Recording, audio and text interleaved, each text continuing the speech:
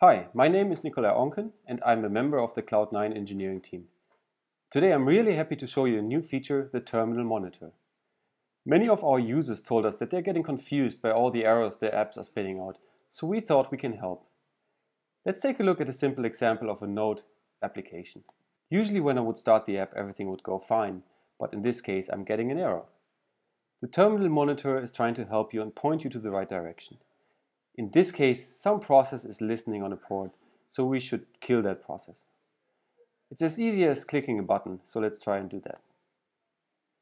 Now if we restart the app, everything works fine and Terminal Monitor even tells us where and how to preview that application. Terminal Monitor supports different types of applications and is trying to make your life easier. If you have any questions, feel free to get in touch or take a look at docs.c9.io. Thanks a lot.